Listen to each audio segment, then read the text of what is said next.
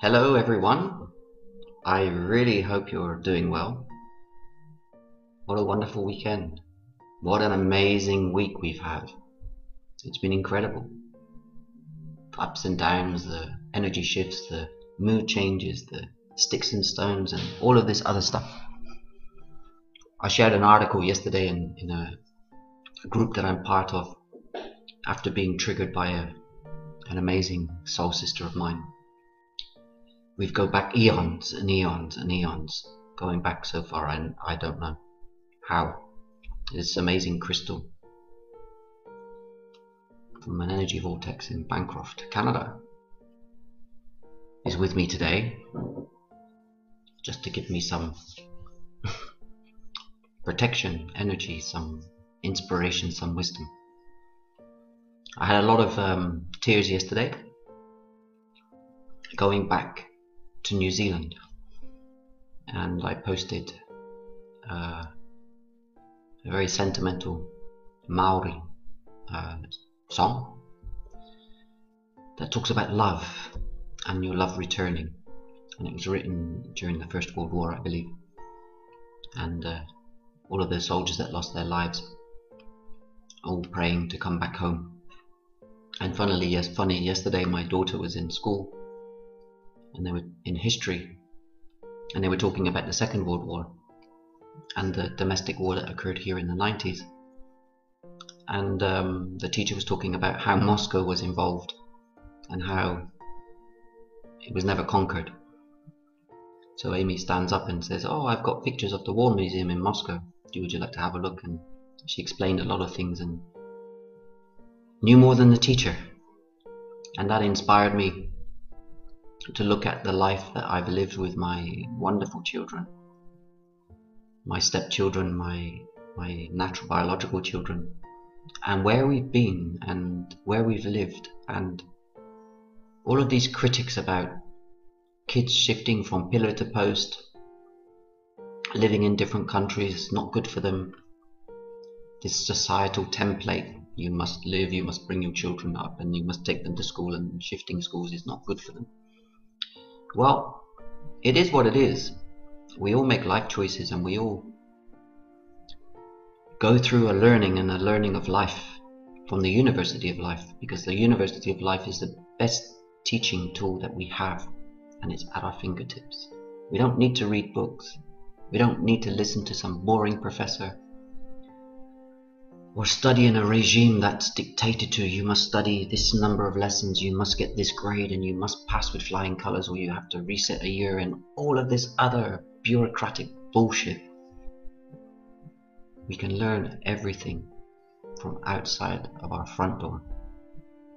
Those that have ventured out into other countries and into other cultures have an amazing insight into the multicultural society that we are. And after that Yahoo with my daughter, my two daughters last night, because we were talking about the haka, we were talking about where Jessie was born in Australia and lived in New Zealand. Amy was born in Wales and lived in Wales. And now we're here together in Croatia. All places of where colonists have been. And war and tension. And here the tensions are still here because of the ethnic minorities that are here, the Orthodox and the Catholics. And then that sprung me on to another piece of news that I read this morning about the Pope and the head of the Orthodox Church shaking hands and kissing like brothers in Cuba, a staunch Russian influenced country. They haven't met, the heads of these two churches haven't met since the 11th century. Now what type of message is that sending out to anyone that's Christian or anyone that's religious? We haven't sat down since the 11th century. In 1,000 years we haven't sat down and tried to resolve our differences. Why is that? And that took me back into my life journey, where I've been and what I've done. And it took me back to Israel, to Jerusalem, where I've had the privilege of visiting. I've had the privilege of living and working there, and being in what is called, in I suppose, in Christian world, Christian society, the center of religion, or Christian religion, westernized religion, where you have this mixture of different churches. You've got Catholic, Roman Catholic, Hebrew Orthodox. You've got all of it there. It's all there. It's all in one square mile. And I'm sure if you've watched National Geographic, you'll see it. The origin of the church, where did it come from? And who built them and who paid for them? And I ventured on my journey. I remember going into the catacombs of one church, and the first Orthodox church, which was a Greek Orthodox church, not a Russian Orthodox church. And into the catacombs of a Catholic church, and listening to the history and looking at this wonderful scenery in front of me. And I said, okay, so this is the hub of Christianity. You go around the city and you see this is the place where Jesus was crucified. And I have more questions than answers.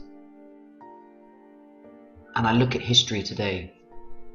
I say, how much of this is real? How much of this is true? And yesterday I was also working on a friend's website, preparing some work for him. And I had a task of writing a 300-word article about a particular client of his that produces models, life-size models. Not sexy models, but, you know, dinosaurs and things like this. And I decided to pick a subject, because they're based in Wales, on George and the Dragon. Because this place has a massive dragon that's about 30 feet tall, and life-size cavaliers on their horses. So I thought George and Dragon. And I myself I decided to read, because I have my perception of the George and Dragon story, because I'm English. And I was looking at things like Wikipedia, these supposed good authorities on history and real facts. But there are so many stories, different stories about George and the Dragon, myths. So what is true? You look in the English history, what perceived to be the English history, where the story changed so many times to suit the monarch. The Order of the Garter, created in 1348 by Richard III, I think, or Edward III, something like that. But the story goes way back. It goes back into Syria, into a city called Selene, and this myth about a dragon being fed sheep, and the last maiden was the king's daughter, and the king challenged, or asked for a challenger to defeat the dragon, and if he defeated the dragon, he would gain the hand of his daughter. So of course this is the story of George and the Dragon. But was the guy's name called George? Because there's some history books that say this was a Roman foot soldier or a legionnaire. Whatever. When did this happen? 4th century. The place where in Egypt, and the George and the Dragon story also goes back to Israel in some history books. So I begin to think about Israel, how important is Israel in all of this, particularly Jerusalem, and realize that I've been to these places. I've seen these pieces of history. When I went to Mount Sinai, where I've been to St. Catherine's Monastery at the bottom of Mount Sinai, where this burning bush is supposed to be, I've got pictures of me standing in front of this beautifully preserved tree that seems to be growing upside down and beautifully green in the middle of the damn desert. And listening to the history that the tour guides are sharing. And it just doesn't make sense. There's no logical sense in the story. It's this. Well, how do you know it's this? Because this has been here since the 4th century. But where was it before? Well, we don't know, because this was built in the 4th century. So then you trek up to Mount Sinai, and you get to the top of Mount Sinai, and there's a big church there, a little church there. And I've got photographs in front of there too. And you actually look and say, okay, this was built in the 4th century, because you're told it was built in the 4th century. And how the hell did they get these big blocks up the side of the mountain, because these are like footpaths that would have been there. And then you told the story about this is the place where Jesus was laid to rest, and this is the rock. You say, well, how can you be so sure? It doesn't correlate. And you begin to see how history has been changed to suit the purpose of man. So man's recreating history, rewriting history. If we can't get a simple fact right about something that happened in history, we change it, we erase it, or we reword it. And this is the same with news today. You can switch on your TV and find 100 different news channels saying the same story in 100 different ways. So what is true? It can only be true in your eyes if you're present there. And I've said this before. Never believe anything that's written in the news. You can buy a newspaper that's politically aligned to the left wing or right wing or centre wing or whatever wing, conservatives, liberals, labours, greens, and it's all tailored to suit the audience. So news is tailored to suit the audience that it serves. Then you look at this crazy guy called Trump, Donald Trump, who's a multi-billionaire, who's up to his eyes in debt, in a real estate mogul. Who gave him this title, real estate mogul? Where's his success? His debt portfolio is close to $500 million. That's on public record. And you start to begin not to question yourself. You question what's true outside of yourself. So you can never have an accurate perception of what is real. Only you know what is real from what you live on a day-by-day basis. I also wrote or read or whatever, I wrote about the stock markets a couple of weeks ago, about how you'll see the stock markets fall because of this particular news feed. And lo and behold, the stock markets fell and fell, and then they rose again, then they fell again, then they rose again. And yesterday what happened? They surged 5 or 6%. And why do you think that is? We cause fear in a lot of people to pull out of the markets, to sell. So this pushes the stock market down. And then the big boys come in, like the Donald Trumps of the world. And they come and buy it all up because it's cheap. And then wait till it gets to the high again, then they'll sell it when it's high and force the market down again. So do you see this simple, vicious circle that's been created by a few people? If I told you to sell gold tomorrow as an analyst because of what I've read in the news, and I was your advisor, you would sell it. And that would have a ripple effect. And that ripple effect will cause another 100 or 200 or thousands of people to sell. This will push the price of gold down.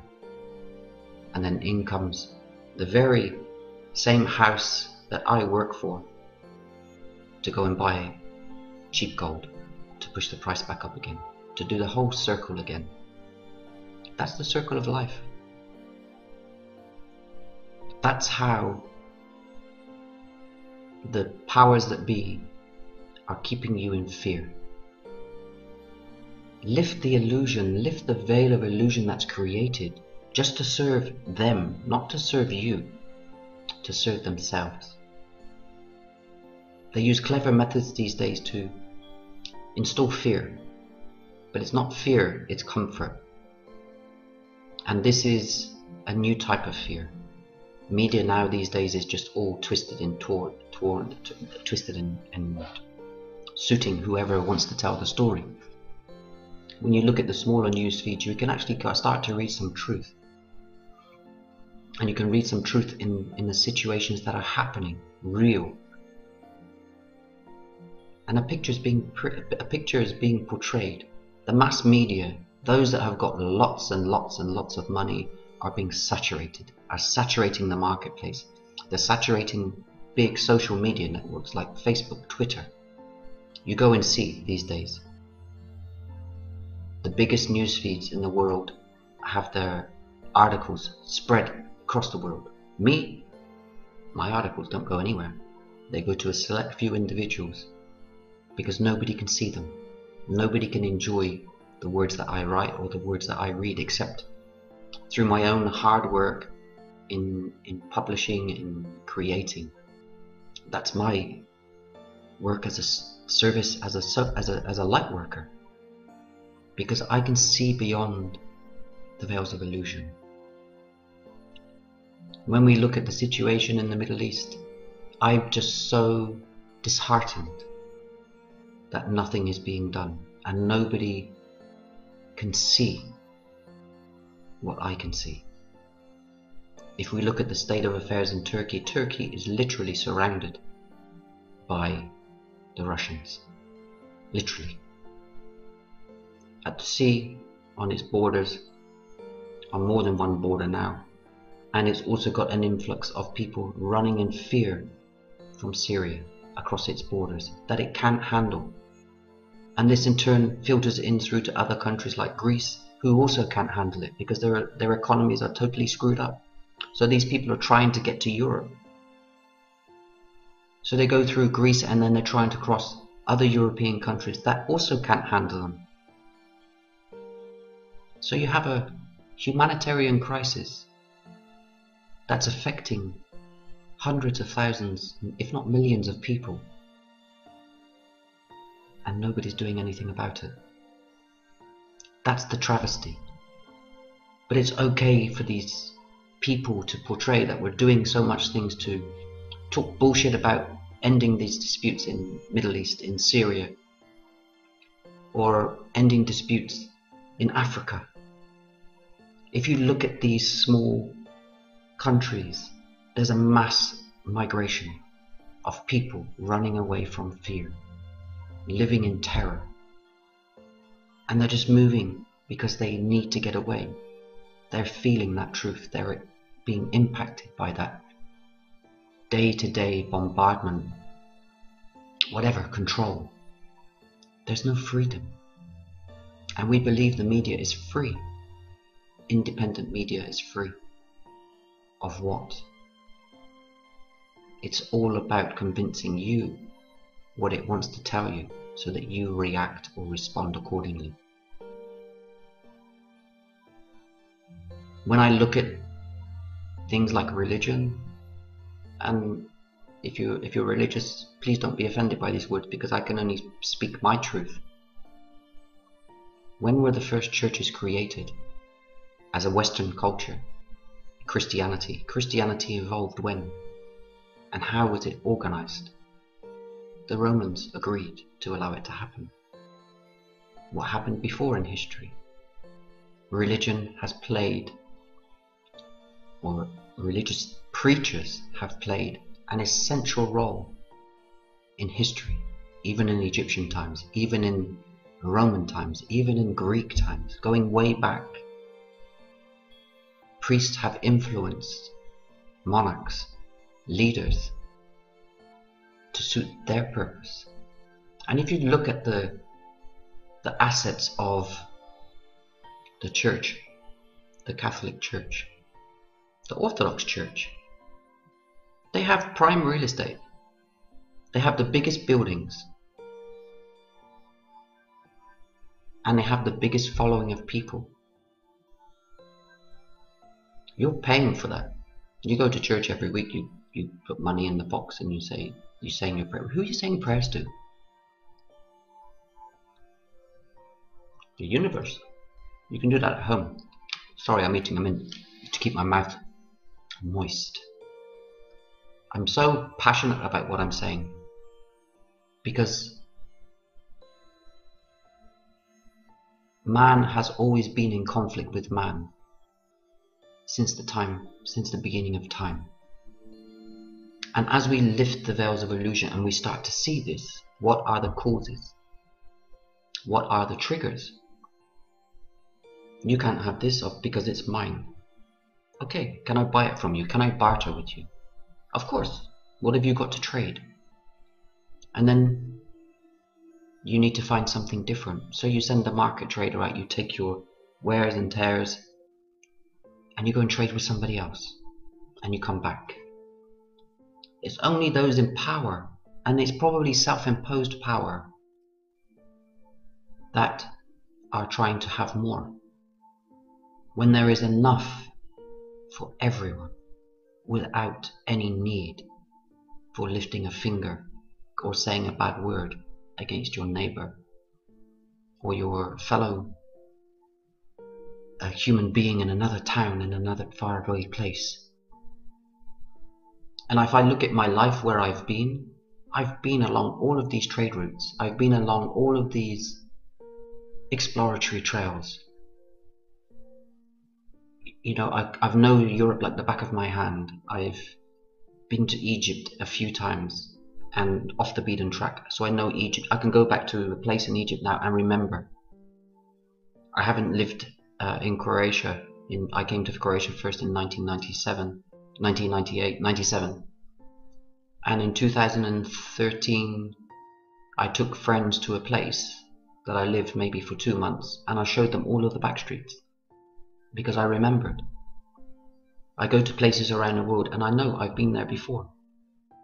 I've got this deja vu, this sense of being, of knowledge. Let's follow this way. And I'm following my nose, I'm following my instinct, which is my intuition. I'm following my higher self. And I've been to Southeast Asia, I've been to Australia, New Zealand. I've mixed with these cultures. And I see the dances like last night, the haka. Why was the haka? What is the value? What is the importance and value of the haka? How was it used? It was used as a way to challenge an opposing force. It's a cultural dance, ritual, whatever you want to call it.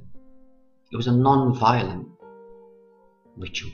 The fact that they ate each other was neither here nor there, but the first and foremost form of defense was attack. Attack by looking ugly and sounding ugly and raising your voice, shouting and screaming. Because if you break through that line, there's another 10,000 behind. And these are societies that have lived by these values for millennia. We as civilized men and beings, civilized cultures, have thrown ourselves in the powers of the church to look for solace and for guidance, but we pay for it. So why is that? God didn't ask anyone to build churches. Whoever God is. The universe didn't say you need to find a place of worship. You can worship in your own home. You don't need a place to go. So this what doesn't make sense to me. And I don't need to make sense of it. I can lift the veil of illusion from it. I'm not disputing that historical facts never happened. What I'm questioning is the validity of them and how they have been changed to suit the purpose of humanity today. I bet you couldn't go to the Vatican and ask to look in the cellars to see the scrolls. You could never get there. You would never be allowed to see. They're protected. They're sacred. This is the word. They're sacred. But these are what happened. When you can look at old hieroglyphics in Egypt, you can see the stories there. And these have been there for thousands and thousands of years. How many scrolls and scripts have been lost and destroyed or taken away from us? We're being told what we need to know, or what we should know, so that we follow.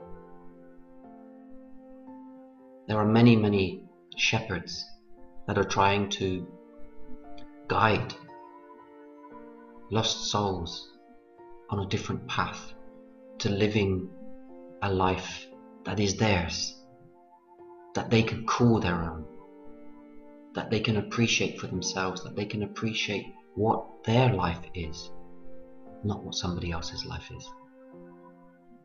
Living in full peace, harmony and love with oneself, that you can contribute something very positive and very loving to the rest of the humanity.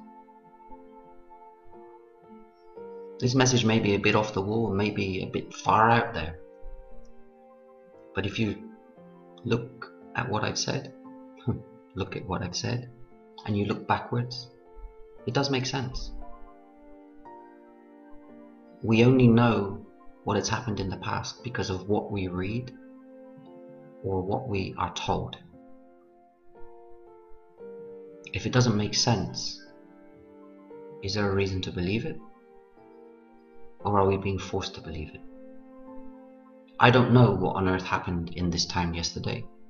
I know what happened in my home. Do you know what went on in your home? Or do you know more about what's going on outside your home? Lifting the veils of illusion are also lifting the veils of illusion about yourself, what you believe and what you choose to believe. If you choose to believe nothing, this is a great starting place. This frees you from all of that external nonsense. I look at the place where my beloved is living with her family, and I remember what I said to them in October, when I met them in October. I said, I believe that this country will become isolated. I believe that the people will not be allowed to leave, or they will be prevented from leaving, or the borders could close. And things will become very, very uncomfortable. I suggest that you renew your permission to be in Europe before it expires at the end of January. And since January the 1st, the Russian ruble has devalued by 20%. What they could buy, what was $1 was 60 rubles today, is nearly 80 rubles. The price of oil has gone through the floor. The macroeconomics of Russia have gone through the toilet. And people are paying more for what luxuries that they are able to import. You've got embargoes. You're not allowed to go to Turkey. You're not allowed to go to India. You're not allowed to do this. You can't afford to go anywhere. So effectively you're stuck. And all the time you've got this big conflict brewing in the Middle East, which they're leading. I see the resemblance of the 90s all over again. And whatever happens, happens. I said my piece. I gave my message. And if nobody chooses to listen, this is their choice. This is their wish. But I do know that they do realize that it's true.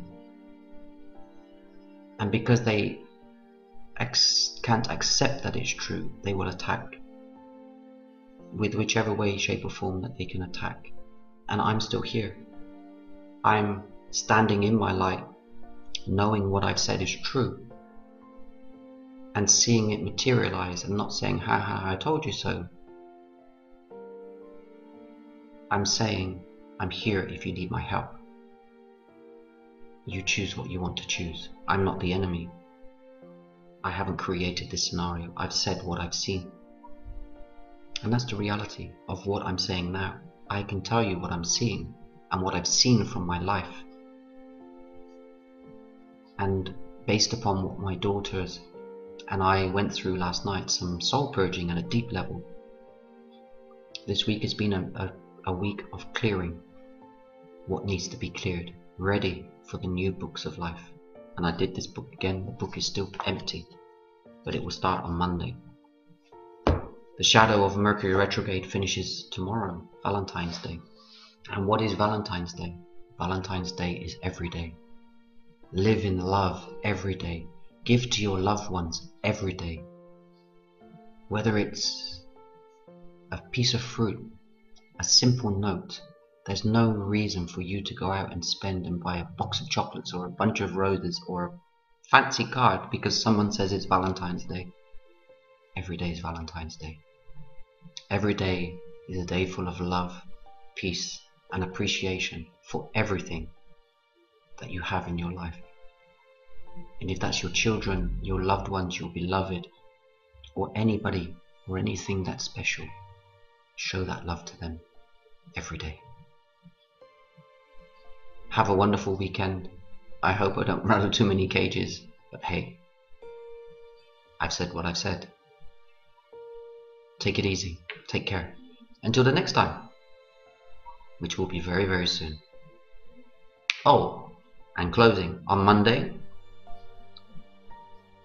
some city time in Australia, 9 p.m. in Europe, 11 p.m. in Moscow, 3 p.m. Eastern Standard Time. I don't know the other rest of the standard times because I'm not in America or Canada. And Latin America, I don't know the times. But okay, Monday, 9 p.m. Central European Time, you can tune in to my radio show. It's co-hosted by Carrie Turcott at On Times Radio. If you want to listen to more of my ramblings, it's a pleasure to ramble. I feel happy to be sharing my truth and not somebody else's truth. These are my words, and I accept full responsibility for them. Take care. Namaste.